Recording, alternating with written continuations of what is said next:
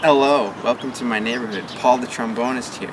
Now I'm going to do a little thing I like to call Questions with Paul the trombonist. Now the last one that we did was about a year and a half ago. I felt like this was a good opportunity to do it because while I'm working on this bigger kind of production that I'm releasing next week, so be sure to come back next week and check it out. I felt that it would be good to talk a little bit about some questions that you've been asking me. Alright, let's get to them. I wrote them down. So these are questions that you submitted on comments on videos, or you sent them to my Facebook fan page in the message box, or my email. I got some from there. So let's listen to our first question. Who are your favorite trombonists, Paul? Living and ones from the past.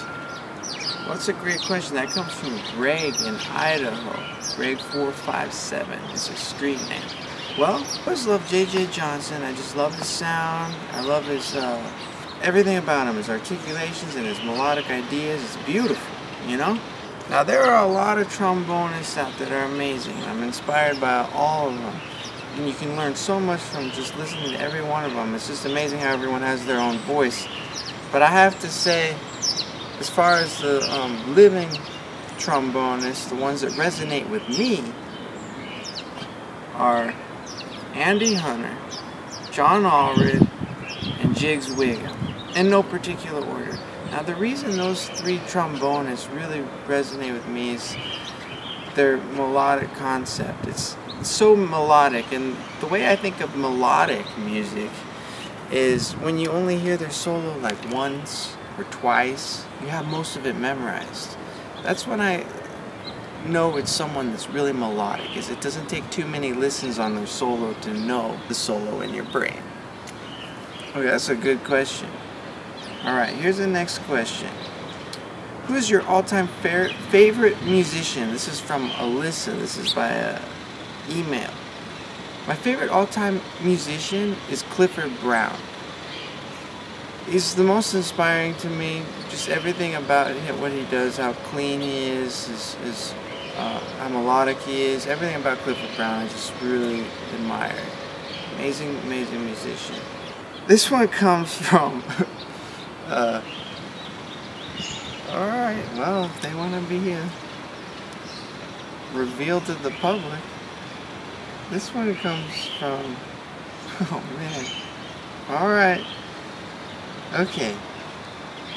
Dear Paul, if you could change into any item where something can grow out of your body, what would you like it to be?